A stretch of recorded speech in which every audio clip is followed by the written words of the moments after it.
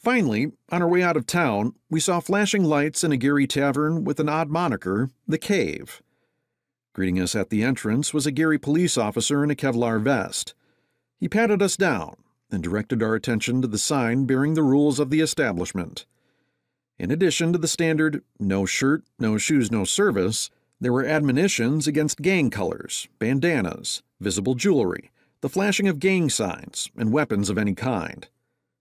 The bartender, a flamboyantly gay black man, welcomed us like old friends, taking our drink orders and immediately bonding with Roger when he referred to his Gary childhood.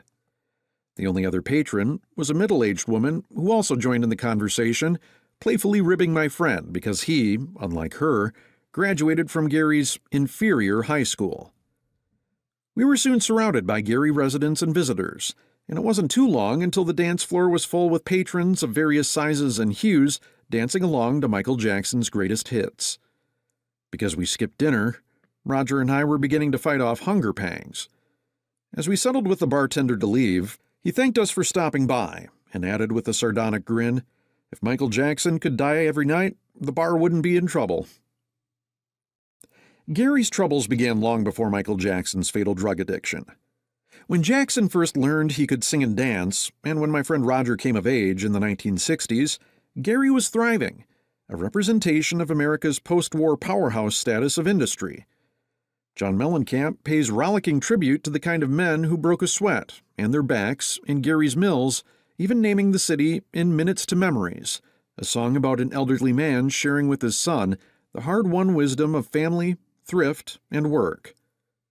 Because Gary became a mecca of the steel industry, it promised stability and prosperity for many families throughout not only Indiana and Illinois, but also the Deep South.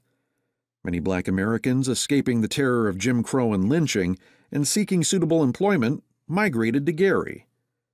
It was an emblematic epicenter of a secure middle class, resting comfortably on a scaffold of American hegemony, trade unionism, and manufacturing. At the height of Gary's success in the 1960s, boosters, local politicians, and cooperative journalists actually dubbed the industrial center Magic City.